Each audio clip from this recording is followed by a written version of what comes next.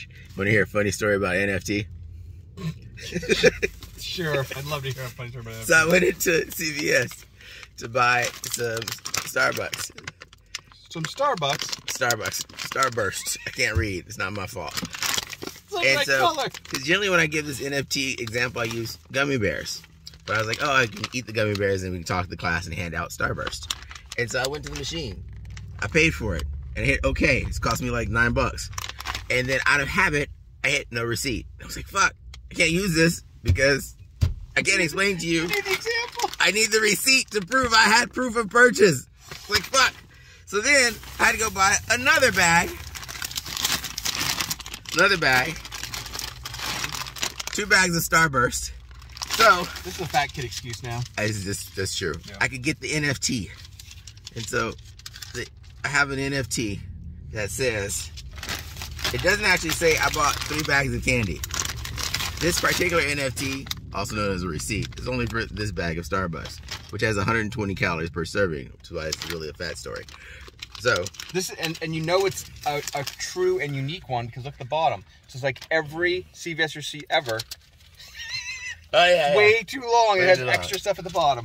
And so, why this is a funny story about NFTs is because the first $9 worth of money, I had no proof of receipt, so I couldn't give you this example. And the next one, I only have proof that I purchased this thing of Starburst, and its proof is here. So if you're wondering what you're getting when you're buying an NFT, 99% of the time you are getting proof of purchase. And so when we go back to the law school, someone's gonna buy this bag of Starburst from me. I'm gonna give them the NFT, and then I'm gonna hand out the Starburst to everyone else in the class, because when you buy digital thingamajiggies, you don't get the thingamajiggy. You get the proof that you're an idiot like named Samson. That you paid for the thing. So that's NFTs 101 for you. There are other applications, but you gotta understand that the NFT is a digital version of this that just proves there was value in that transaction and that you have the proof of that. So that's it for the moment. Now let's go do whatever we're supposed to do. Now we've got all our candy. Peace. Beautiful people. Today's moral lesson is, do not let George drink a Monster before he needs to spend 4 hours teaching. Because George went from here, it took like 20 minutes for the Monster to kick in.